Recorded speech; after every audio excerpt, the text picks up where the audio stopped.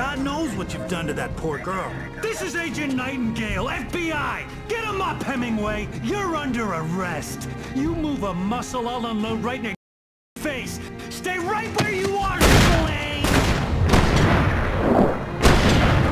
Ah, I'm so glad you could find the time to do this, Mr. Wake. Nowhere to run now, Dan Brown! You back away from me! Don't hurt!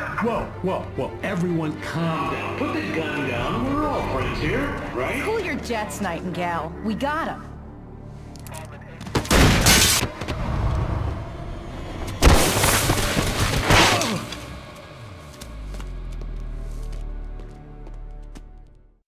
I'll get you yet, even if it kills me, you hear me? You hear me, H.P. Lovecraft?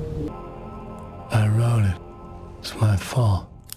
That's right, James Joyce. It's your fault, and you're gonna pay for it. Wake. I had some reading to do first, Sheriff, and let me tell you, it was an interesting read.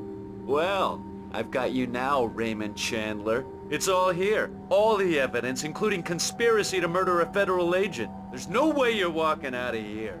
You hear me in there, Bret Easton Ellis? Huh? Agent Nightingale, I want to talk to your superior. Okay. Agent Nightingale, your opinion would matter more if you were sober and if I actually believed you were here on official business. Whoa! Get back in the cell, Stephen King. The only way you're leaving this place is over my dead... Wait a minute.